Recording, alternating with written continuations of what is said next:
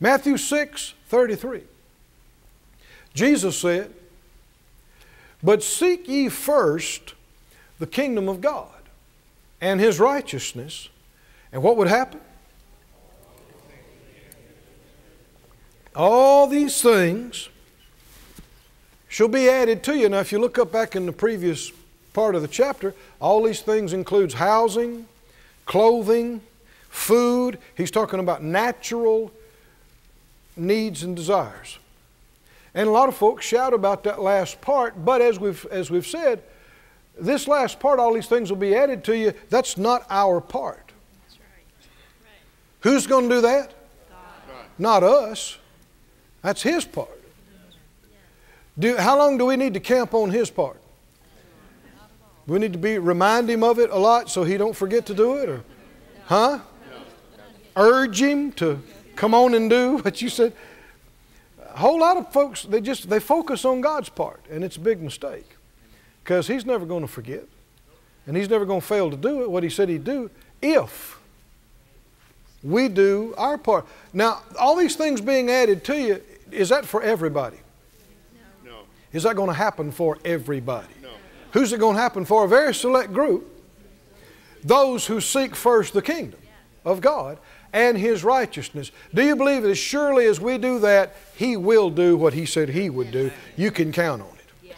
So we need to focus on our part. What's our part?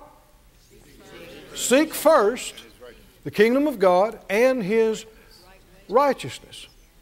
Now, Hebrews 1:8, if you can put that up for us, please. Hebrews 1:8 says that righteousness is the scepter of the Lord. Thy throne, O God, forever is forever and ever. A scepter of righteousness is the scepter of Thy kingdom. Everything God does is right. And when you see, somebody say, well, is God reigning here? If He's reigning there, the right things are going to be happening. What's good and what's right. So we are to seek His kingdom and His rightness. What is the kingdom of God? And how do we seek it? The kingdom of God is the king's dominion, the king's rule or reign, what the king reigns over. And what is the kingdom of God? It's what God is reigning over. What is God reigning over? Some say He's reigning over everything. Ultimately, that's true. In the immediate present, it's not true. God is not ruling and reigning over every man and woman on this planet. And God's will is not being done in everybody's life. If you think so, you're just wrong. Is God really responsible for all the evil and destruction in this earth? Is all that really His will? No. In this 33rd verse, you're in the 6th chapter, back up to verse 9. Back up to verse 9, please. They asked Jesus about how to pray, and He gave them what we call the Lord's Prayer. Let's all pray it out loud together. He said, after this manner pray, Our Father, which art in heaven, hallowed be Thy name. Thy kingdom come, Thy will be done in earth as it is in heaven. Give us this day our daily bread, and forgive us our debts as we forgive our debtors. Lead us not into temptation, but deliver us from evil. For Thine is the kingdom and the power and the glory forever. Amen. Did you notice how much the kingdom is referred to in this prayer? And if you look at what Jesus said and taught and what the apostles said and taught, the kingdom is in constant reference. It's something that's been largely lost in the modern church. Did you know the gospel that's so much talked about is actually the gospel of the kingdom? It's the good news about the reign of God. And yet that sounds almost foreign to modern Christians. And we're to be seeking first His kingdom. Now, what did the prayer say? Thy kingdom come. Thy what? Will be done on earth as it is in heaven. That's a great revelation about the kingdom of God. How do you know the king is ruling over it? The king's will is being done. And some people try to say, oh, God's ruling over everything on the earth. Right now, He is not. It's just not true. Now, there'll come a time when every knee is going to bow and every tongue is going to confess. But right now, the Bible says Satan is the god of this world. I could give you a dozen references for that in the New Testament. If you haven't been with us, go back to the back, get the CDs, DVDs, go online, download it, it won't cost you anything, and go through the Scriptures with us. There's a lot of stuff been taught and preached in churches that's contrary to the Bible. And all of us have to watch and examine ourselves continuously. Just because it's been preached for 100 years doesn't make it true. Amen. It wasn't true when the guy came up with it 200 years ago, and it's still not true. That's right. But just because it becomes very familiar and comfortable, people think it is. Examine everything. Everything you hear me say, everything you hear anybody say, everything comes out of your mouth. Where is it? Where is it in this book? I know in the beginning days of me going to Bible school, the Lord challenged me personally about this. I don't mean I heard a voice, but inside He spoke to my heart. He said, Keith, everything you realize you believe, find it in the Word.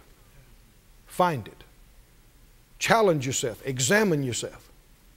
And so I took that seriously. And as time would go on, I'd think of something and go, oh yeah, I believe that. Okay, where's it at? Where's it at? So I'd start looking. Sometimes I found it. Sometimes I found part of it. Other times I couldn't find it at all. So I'd search. And I'd search. And I thought, well, I know this is in here. I've believed this all my life. Where's it at? And in my search, I actually found scriptures that contradicted it. I thought, uh-oh. And then I realized I heard my grandpa say it. Some preacher that I grew up with said it. And it wasn't right then, and it isn't right now. Friend, let's discipline ourselves to take everything back to the Word. Did Jesus operate this way? When He was challenged, when He was tempted, what did He say? It is written. It is written. It is also written. You think you and I ought to operate that way? Go with me, please. You're there in Matthew 6. Go to the 5th chapter, please. Let me finish that thought. This may be a new thought to some people. People say, no, God's in control. God's in control. So God was in control of you. Everything you said yesterday. Everything you did. Whether you ate cornflakes or Rice Krispies. Everything you said, everything you did, everywhere you went, God was in control and responsible for all of that. No, come on, listen. Thy will be done, thy kingdom come, thy will be done how? On earth, how? As it is in heaven. How much crime do they have in heaven today? How much? Are there some parts of heaven you ought not go after dark? Huh? How much crime in heaven? Absolutely none. How much poverty in heaven? Are there some people going hungry? There's some people that... No. Zero. How many atrocities? How much bad weather? How many tornadoes, hurricanes, earthquakes they're having? None. You know why? God is in complete control there. And He doesn't have two separate wills, one for heaven and one for earth. He told us to pray, thy will be done on the earth as it is in heaven. If His will is already being done on the earth, why would we need to pray that it would be done? Now let's get rid of the tradition and realize the truth. The devil would like nothing better than for you to believe there is no devil and that God is responsible for everything that's happening down here, so that you blame Him. You blame God for what the devil and crazy people are doing. But God's not our problem. Never has been, Never will be. In the beginning, when God created everything, the Bible said everything He made was very good. There was no curse, there was no death, there was nothing. And then after everything is restored, the Bible said there's going to be new heavens and new earth, and in it there's going to be no more curse, and there'll be no more dying, no more crying, no more pain, no more sorrow.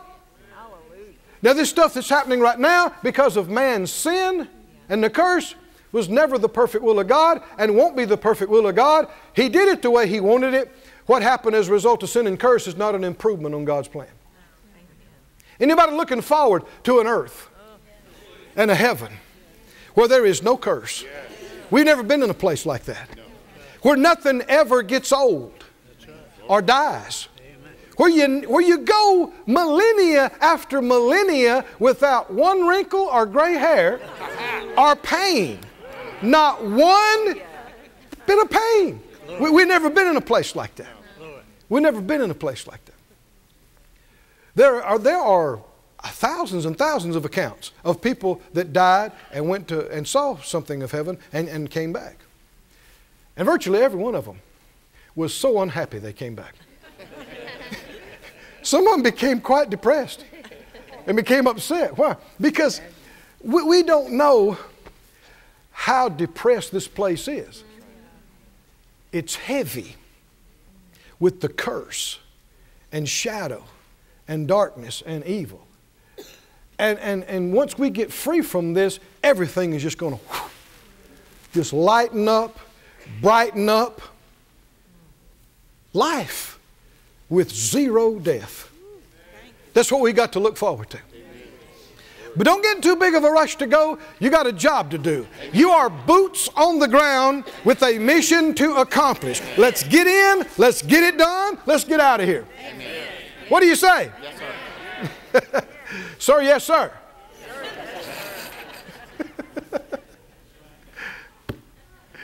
Matthew 5, are you there? Yes, sir. Matthew 5:3, Jesus speaking what we call the Beatitudes.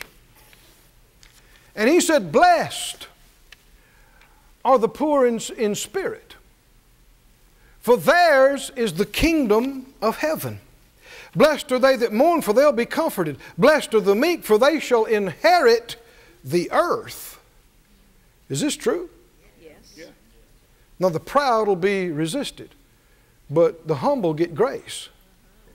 And God's people, submitting themselves to Him, humbling themselves before Him, shall inherit the earth. The Bible tells us a time is coming when there'll be new heaven and new earth. Like we just got through saying, there'll be no more curse, and there'll be no more sea, no more oceans. Well, most of the planet's covered in oceans, but in the future it won't be. That'll free up a lot of real estate. It's the truth. Read it, search it out. Who's going to inherit the earth? Who's going to get it? Who's going to be in charge? Blessed are they that hunger and thirst after righteousness, they'll be filled. Blessed are the merciful, they'll obtain mercy. Blessed are the pure in heart, they'll see God.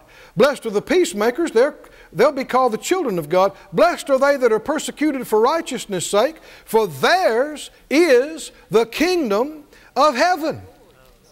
The world does not know who we are right now. But we are the rulers of the coming age and world. And we're in training right now. And this is the briefest thing we will ever do. This life, if you live 100 plus years, that's nothing. To God, a millennia is like a day. And He's perceiving it correctly. We just have been around such a short amount of time, our perspective of time is not right yet. You can see it in general life. A 5-year-old thinks a week is a long time. Yeah. Right? You got to wait a week. A whole week? And don't even mention a year. A year, oh, a year. A year to a 5-year-old is like a century. But what about when you get 75? What's a year like to you then compared to what it was when it was 5? You think, it's almost 2014. What happened to 2013? Yeah. What if you've been around for 1,000,000 years? What would a year seem like to you? Well, eventually it's going to be the same as God perceives it.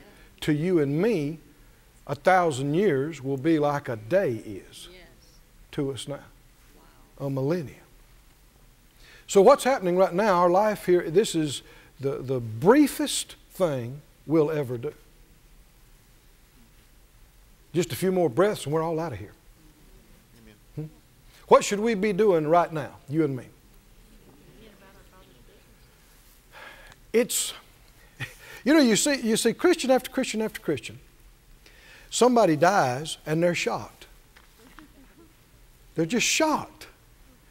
A loved one dies, a father, mother, brother, sister, a spouse, and they're like,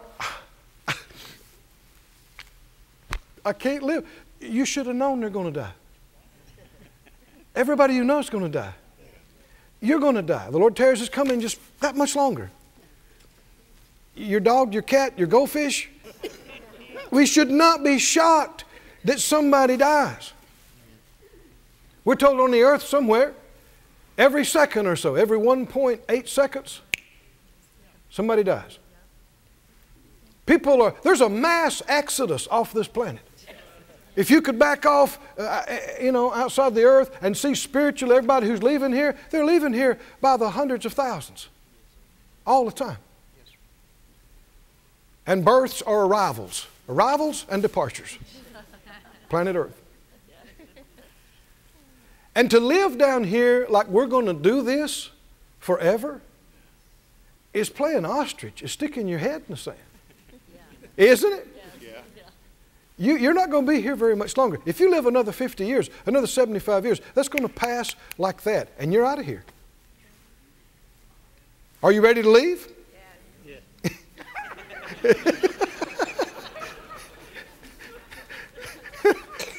Well, I got some mixed response on that.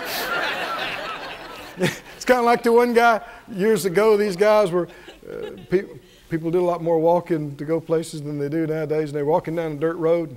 They met these fellows, strangers. They didn't know them. And they'd just been in church and heard a real strong message on witnessing to people. And so they met him, and they just started out the conversation and said, hey, you want to go to heaven? And the guy said, no. He said, what? You don't want to go to heaven when you die? He said, oh, yeah, sure. He said, I thought you was getting up a load right now.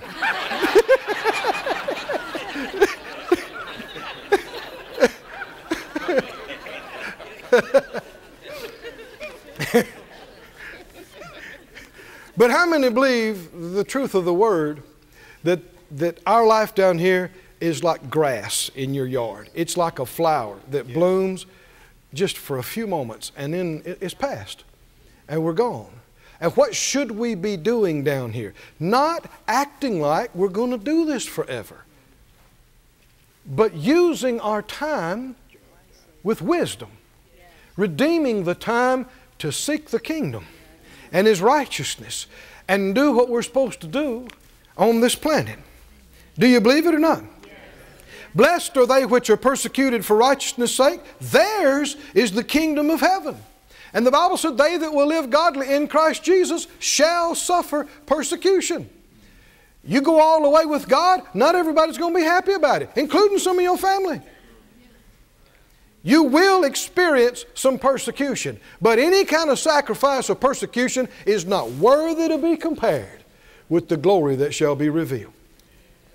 Theirs is the kingdom of heaven. Blessed are you when men shall revile you and persecute you and say all manner of evil against you falsely for my sake. I'm blessed because all that's happened to me. Hallelujah! I'm in good company. Rejoice and be exceedingly glad. For what? Why? Why? Great is your reward in heaven. For so persecuted they the prophets which are before you. The more I go into this and understand it of myself, the more I see we need to be more long-term minded.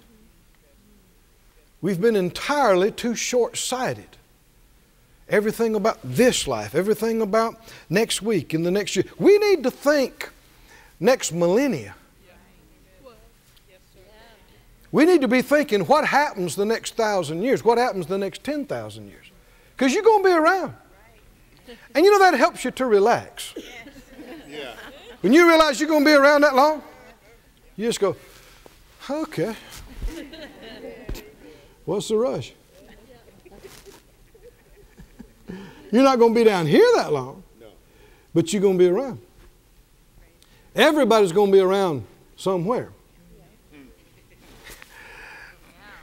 How many want to be around with God? Want to be around with what He's doing? Put up on the screen for us, please, Revelation 2 and 23. Now, he mentioned reward, and he talked about inheritance. And there's there are, I guess, thousands of verses in the Scriptures about inheritance. And he says in the last part of this verse, I'm He that searches the reins and hearts, and I will give unto every one of you according to your works. Skip down to verse 26. He that overcomes and keeps my works to the end, to him I will give power over the nations. Skip down to chapter 22. Well, they'll put it on the screen for us. 22:12. Revelation 22:12. He said, behold, I come quickly. And He's not coming empty-handed. My reward is with me to give to who? Every man. To every man, evenly divided. Huh? No. No. Some people have an idea that the coming kingdom is communist and socialist, and that everything's going to be divided exactly the same. You and I and everybody else will have the exact same house with white 2 pillars right beside each other, and we'll all be doing the same thing. And no. We got into that last time. Some people are going to be ruler over 10 cities. Some over 5. Some over none. But as you get into this, I think a lot of people, well, I know a lot of folks, have confused some things concerning salvation and inheritance, concerning salvation and reward. It's been all muddled together. And I believe the Lord will help us today. Are you believing with me? Yes. To get some things really clear and distinct. How's the Lord going to reward us? According to what? Our work. Now you just say the very term works, and a lot of folks start turning you off. Oh, no, it's not by works. This is. We're not saved by works, but we are rewarded according to our works. True or not? True. It is. Now, He said, I come quickly, my reward's with me, to give every man according as his work shall be. Go please to Ephesians 1. You're holding your place there, I suppose. Ephesians 1 and 10. He said, in the dispensation of the fullness of times, He might gather together in one all things in Christ, both which are in heaven and which are on earth in Him. There's coming a time when heaven and earth will be merged. And God's will and influence will be exactly the same on earth as it is in heaven. You won't be able to tell one from the other. His will be done entirely. And the kingdoms of this world shall have become His. His kingdom that shall never end. And God is going to rule absolutely over everything, over all of it. He's not going to do it all. He's not going to handle all the details personally. He's going to appoint different ones over different parts.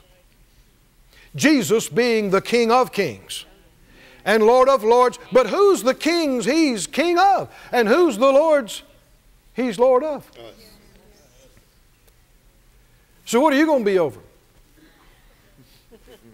A lot? Some? Nothing. We're moving right along now, aren't we? Verse 12, excuse me, verse 11. In whom we have obtained an inheritance, being predestined according to the purpose of Him who works all things after the counsel of His own will, that we should be to the praise of His glory, who first trusted in Christ, in whom you also trusted after you heard the word of truth, the gospel of your salvation, in whom also after you believed you were sealed with that Holy Spirit of promise, which is the earnest of our inheritance until the redemption of the purchased possession to the praise of His glory. Somebody died and left you something.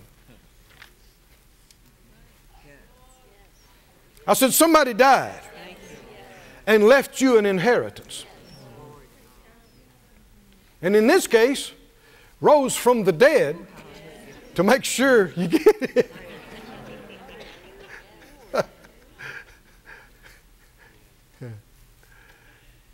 And you and I are already enjoying the earnest of our inheritance in our current salvation and the Holy Spirit. After being washed by the blood of the Lamb, our sins being washed, the greatest gift He ever gave us, the Holy Spirit. I said the Holy Spirit. When you are experiencing the comfort of the Spirit, the joy of the Spirit, the peace of the Spirit, the wisdom of the Spirit, the fullness of the Spirit, you are experiencing piece of heaven, part of heaven. And we don't have the whole, but we got a foretaste. We got an earnest. Why? The rest of it we're getting later. Are you excited at all about this? The rest of it we're getting later. Skip to the 5th chapter and the 1st verse, Ephesians 5:1. Be ye therefore followers of God, imitators of God as dear children. Walk in love, as Christ also has loved us and has given Himself for us an offering and a sacrifice to God for a sweet-smelling savor. Now, without going into all the detail, the Bible teaches that they that partake in Christ's sufferings partake in His glory. And this is not talking about what Jesus sacrificed and suffered for us in substitution. It is the commitment and sacrifice it takes to follow God fully. And they that will live godly in Christ Jesus shall suffer persecution, the Bible mentioned. Those who are willing to sacrifice more to follow Him fully are going to qualify for more and are going to receive more glory in time to come. This is not talking about being sick. It's not talking about being depressed. It's not about being anxious and scared. It's in faith, sacrificing, and being willing to go further than others do. It can be as simple as sacrificing taking a nap on the couch. Huh? And getting up and doing something that He needs. And He said, but fornication, uncleanness, covetous, let it not be once named among you as become saints. Keep going. Neither filthiness, nor foolish talking, nor jesting, which are not convenient, but rather giving of thanks. For this you know, no whoremonger, no unclean person, nor covetous man who's an idolater has any inheritance in the kingdom of Christ and of God. Is he writing to believers? Yes. He is, the saints at Ephesus. Can a Christian do these things? I'm see people going, let me help you out. Yes, they can. He's writing to Christians. A whoremonger is somebody, this would be specifically talking about a man that's involved in multiple female partners that he's not married to. And we'll see other scriptures. He's talking about covetousness, unclean. He mentioned a lot of other things prior to that. But this is a person that's yielding to their flesh and violating their conscience. Does it affect their inheritance? Yes. Yes. Now, this is the thing a lot of folks haven't wanted to see or acknowledge. And when people read that, they will add to that and say, well, that means they're going to be lost. Did it say they're going to be lost? You got to watch about adding things too. What did it say? Doesn't have inheritance in the kingdom. It's quiet in here now, isn't it? Go to Galatians 5. Don't worry, I got more scripture for you. I got lots of scripture for you. You ready for it? Come on, help me out now. Check me out. Make sure I'm reading it right. Watch me close. Galatians 5:19. He said, the works of the flesh are manifest, which are these. Adultery. Now, adultery is being involved sexually, emotionally with somebody else's spouse. Fornication. That's being involved emotionally, sexually with somebody you're not married to. Somebody says, well, we're going to be married. That's exactly the same as not being married.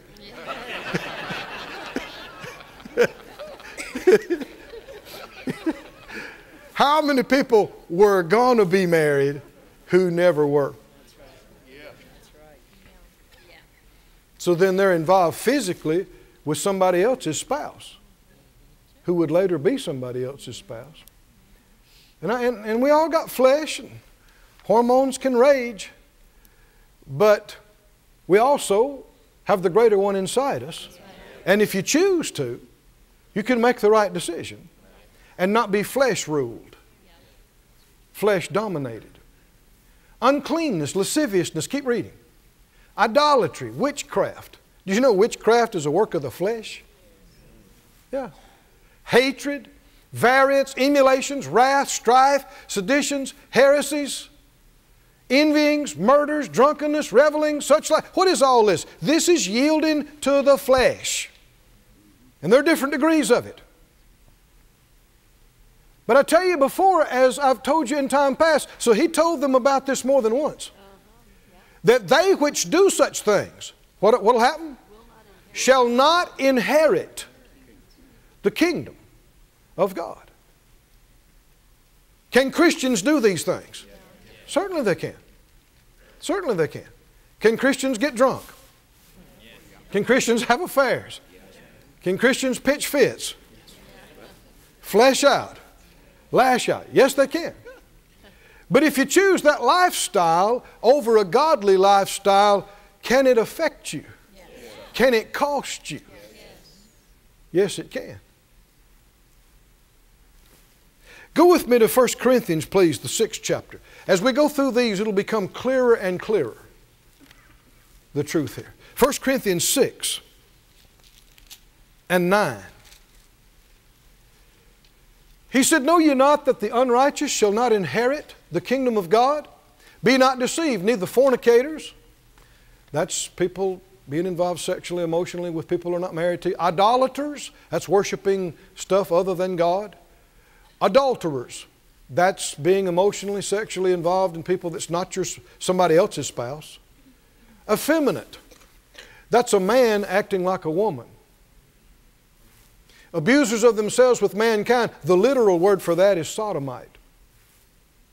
Verse 10, nor thieves, covetous, drunkards, revilers, extortioners. What about folks that live like that and yield to that? What? They won't inherit. None of those shall inherit the kingdom of God. Now people say, well, people have assumed that means they'll be lost. He didn't say that. He didn't say that. Being born again, being in the family, being saved from hell, you shouldn't assume is the same as what you inherit and your reward and what you're over. I'm convinced there's going to be a lot of people in heaven you're surprised are there. I'm preparing you for it right now. So when you see them, you don't go, what? How'd you get in here? That'd be rude. They may say, I'm shocked to see you too.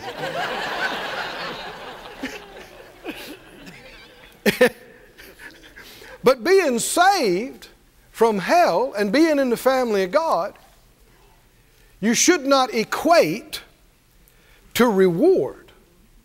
We're not saved by our works. We're saved by grace and faith in what Jesus has done for us. Right? But we're rewarded according to our works.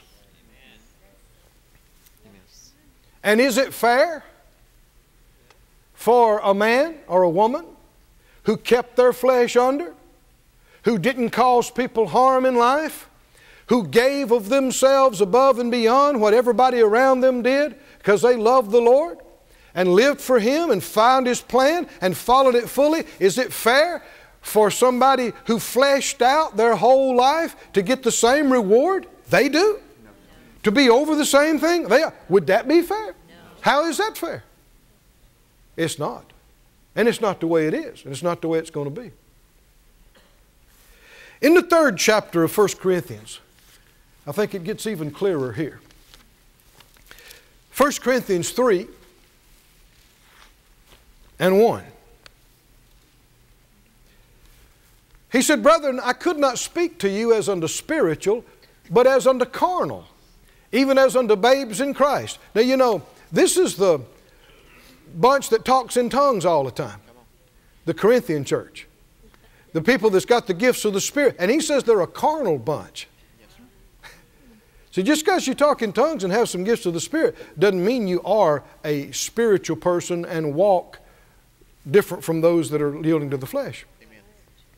Truth is, you can yield to the Spirit in the morning and yield to the flesh in the afternoon, if you choose to. That's right.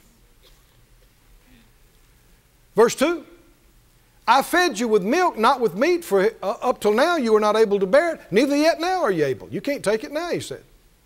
Verse 3, for you are yet carnal, whereas there's among you envying and strife and divisions. Are you not carnal and walk as men? Verse 4. Let's just stop. If you walk carnally enough, will it cost you? Yes. So he's telling them right here, there's a lot of things I wanted to give you, but you couldn't take it. Yeah. So what is it they didn't get? What is it they didn't hear? They didn't see. They didn't get preached to them. They didn't get ministered to them. Say it out loud. Carnality, costs. It does. He said, one of you says, I'm Paul. Of Paul, one says, I'm of Apollos. Are you not carnal? Keep going. Who's Paul? Who's Apollos but ministers by whom you believed, even as the Lord gave to every man? I planted, Apollos watered, but God gave the increase. It's not Paul, it's not Apollos, it's God. So then neither is he that plants anything, neither he that waters, but God that gives the increase. Keep reading. Now he that plants and he that waters are one. Every man shall receive his own reward according to his own labor, his own work. Now we live in a group and a generation today that don't want to hear work at all. Nothing about work. No, we're not under the law. No works. No works. Everything for free. Everything falls on us. Everything's great and done. We all get the same thing. This is people making up scriptures as they go along. Sure is. Your reward is according to your works. Yes, sir. And your and my inheritance to come is affected by our faithfulness now. How many remember what Jesus said telling the parable of the talents? Didn't he say, you've been faithful over a few things. I'm now going to make you ruler over many things. Based on what? Based on you. What if you weren't faithful? When we know one wound up with 10, one of them wound up with 5, one of them wound up with none.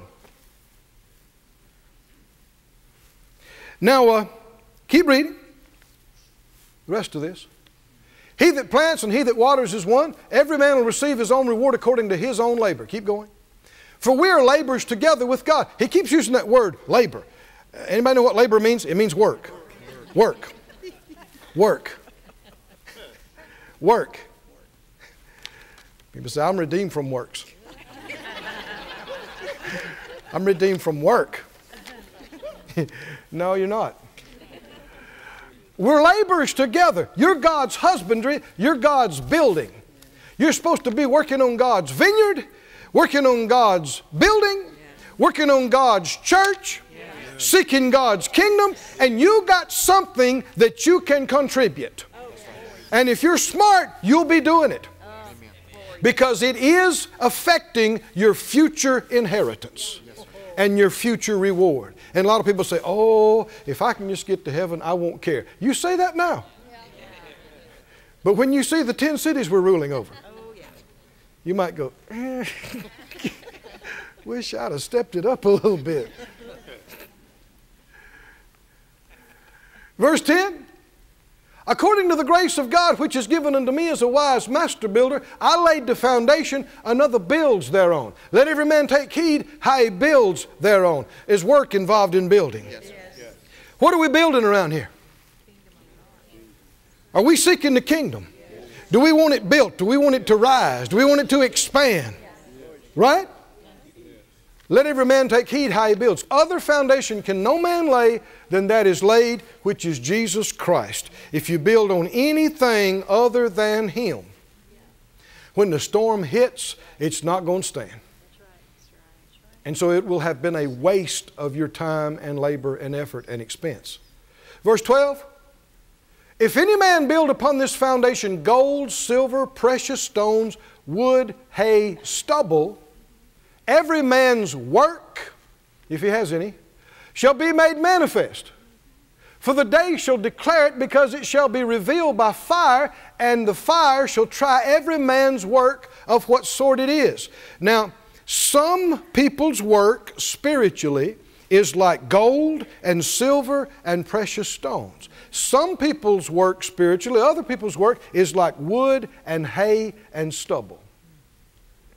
And we're going to be rewarded in time to come based on our work, what we did.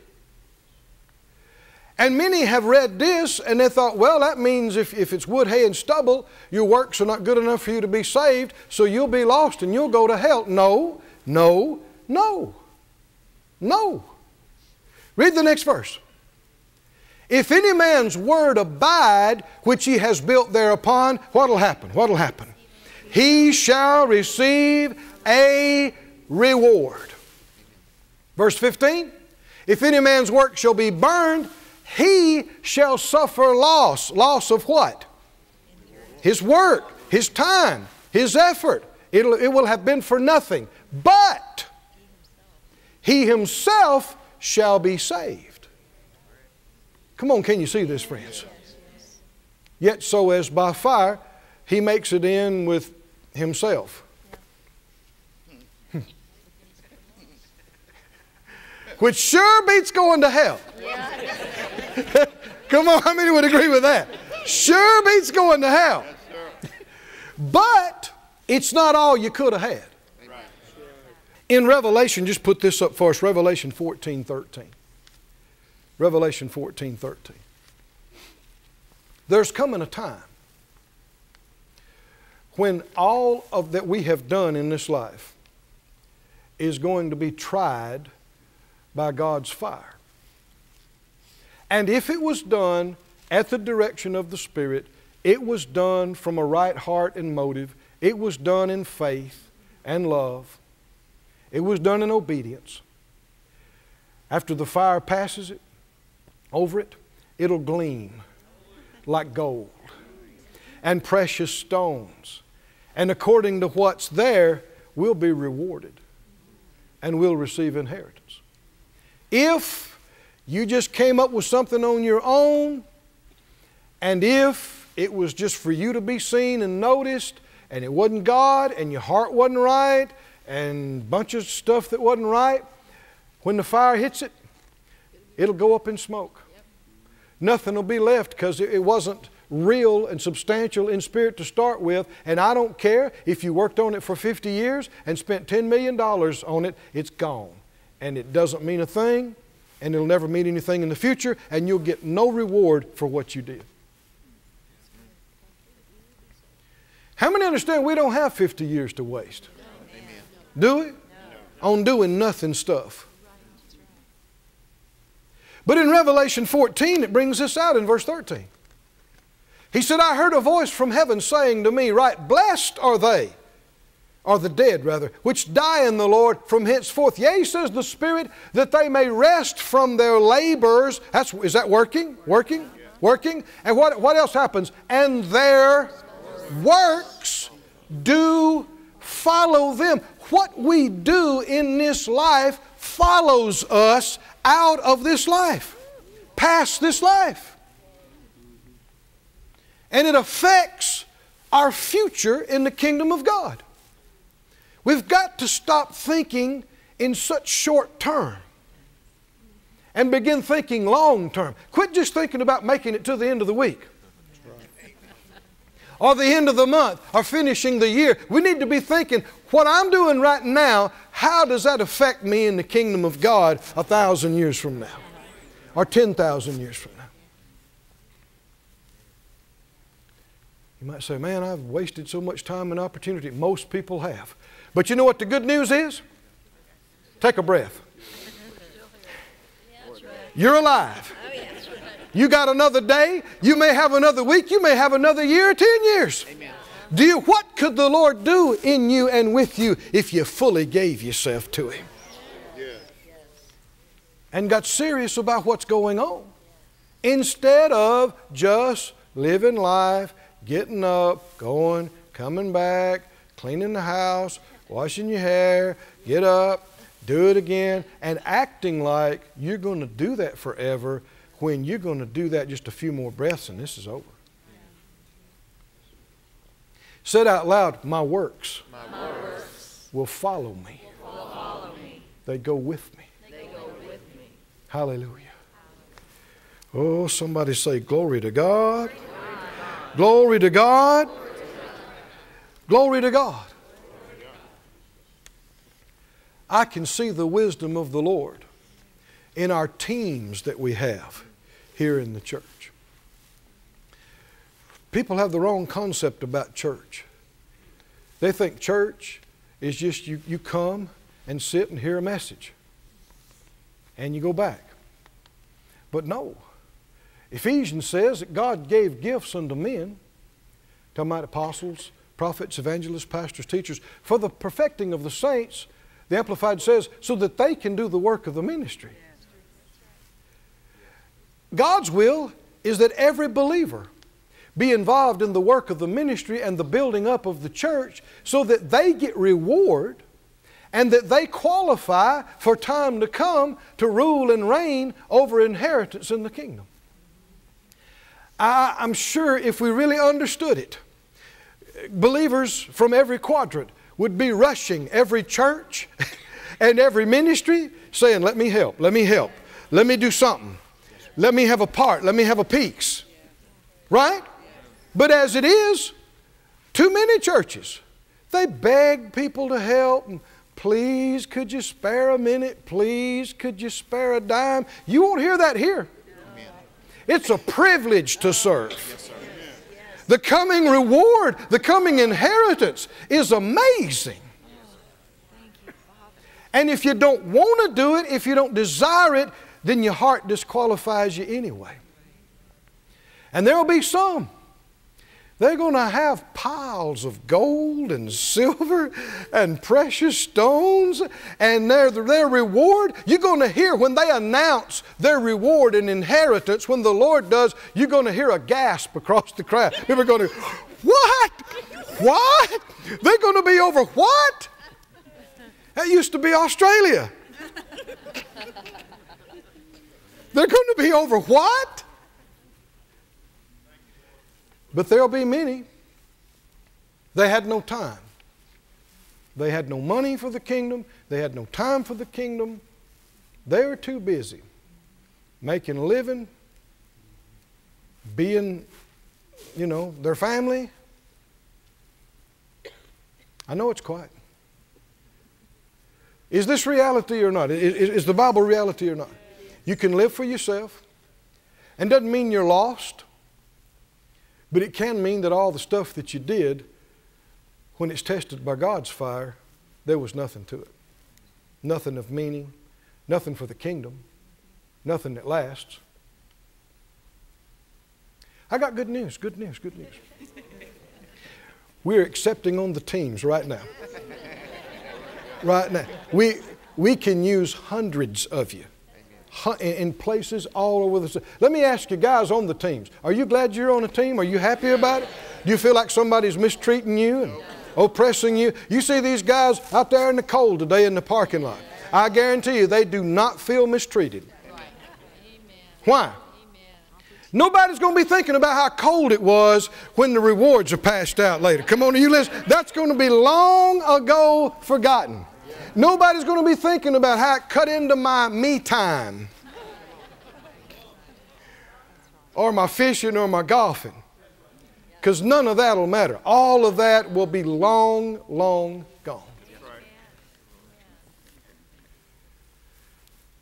How many have a desire to not leave this world empty-handed? Not enter into the next life with nothing to show for this life. How many would like a long train of works follow you? You come into heaven and for the next 5 hours I hear clink, clink, clink, clink, clink, clink, clink, clink. People think, what is that? That's some more boxcars of those work coming in behind them. Because they were a worker, man. I mean, they got up early. They stayed up late. They spent and were spent. They gave it all for the Lord and for the gospel. And so their works are many. And they follow them. Hallelujah.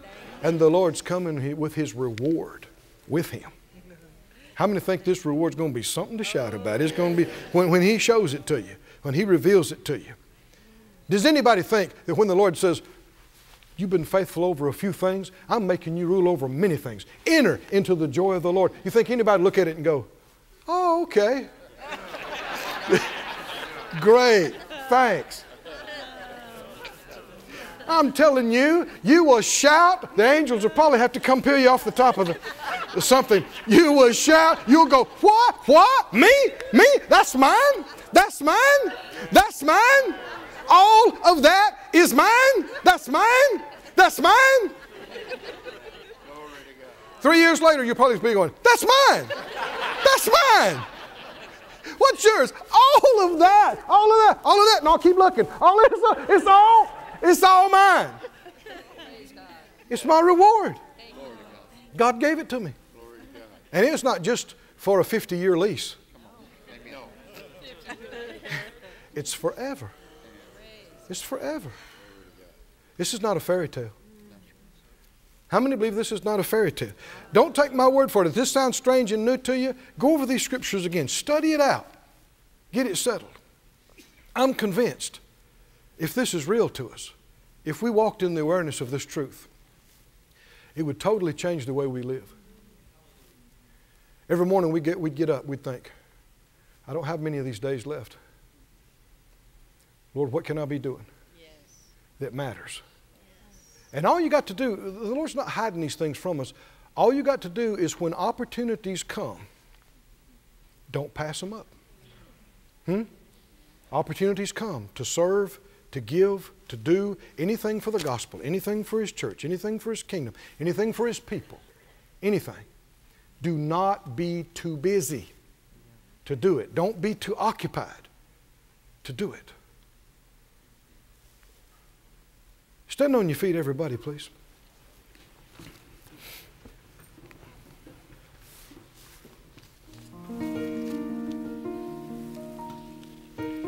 Paul said this, I don't count myself to have arrived,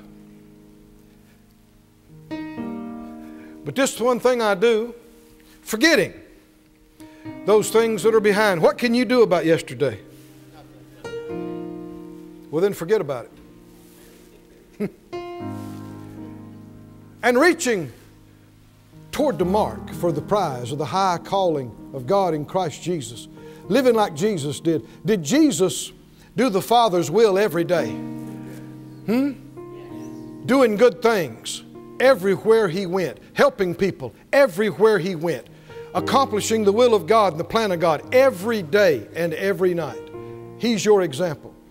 He's my example. Don't let the devil tell you you can't do it. You can. You can do it. Close your eyes. Say it out loud, Father God, forgive me for not putting your things first every day and night. Forgive me for any opportunities you gave me that I didn't take. Open my eyes. Help me to be aware of what's really going on right now, what's about to happen past this life, past this world. Thank you for allowing me any part in your kingdom, in the building of your church, in the ministry of your people. Here am I, everything I am, everything I have, my time, my talent, my treasure, everything I have is available to you, your work, your people, your plan. Oh, hallelujah.